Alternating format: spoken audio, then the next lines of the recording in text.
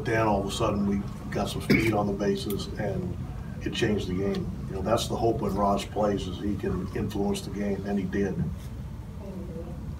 I know data drives a lot of the shifting, but are you ever surprised, like with a guy like Brantley who can go the other way, you know, to see teams shift him the way the Brewers did a little bit? Yeah, not a lot of teams shift like they did today, as deep as they were.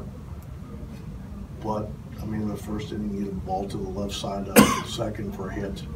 So my guess is if they shift Brandt, he'll be one of the hitters that will beat the shift more than he doesn't.